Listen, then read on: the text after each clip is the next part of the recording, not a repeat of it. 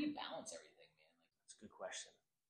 Well, again, I've been doing it a long time, right? So I learned how not to balance it for a long time, right? And that word balance is interesting. I don't know if that's the goal. I'm not seeking total balance, you know, one third this, one third that, one third this.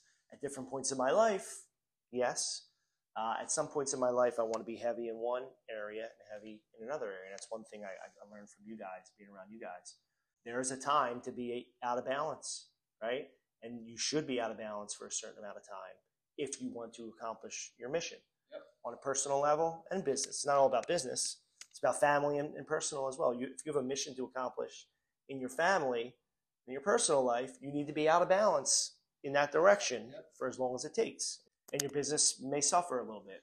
I have my day-to-day, week-to-week routine. And what it boils down to, if I sum it up in one word, and this is something I've learned over the last few years, it just comes down to discipline.